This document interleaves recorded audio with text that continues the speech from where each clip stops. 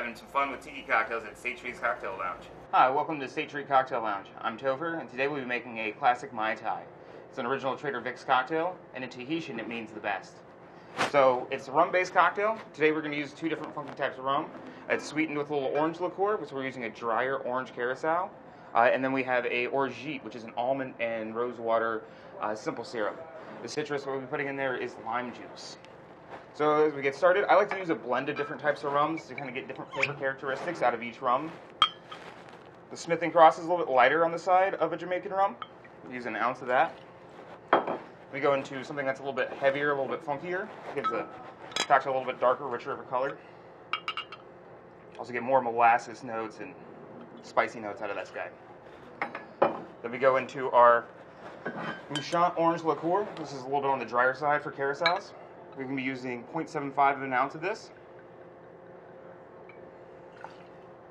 Then we're going to a orgeat syrup, which is an almond-based sugar. I'm going to be using a ½ ounce inside of here.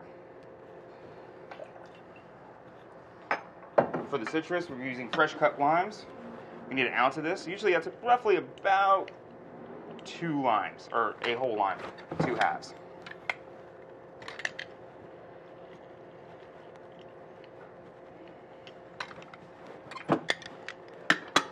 Toss that in that guy. Add a little ice.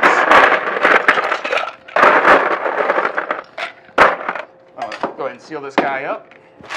Give it a nice good shake. Really get everything together in there. We'll just brighten up that cocktail, waking it up so you have a nice refreshing beverage for you. We'll get this little tiki guy out. We got all Easter Egg Island action going on. Go ahead and strain this in here.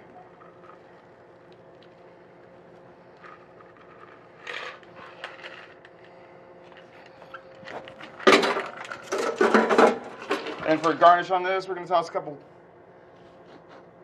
pineapple leaves in there. A little bit of a mint sprig.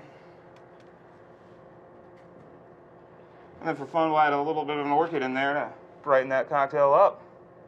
There it is, Mai Tai. Hope you enjoy it.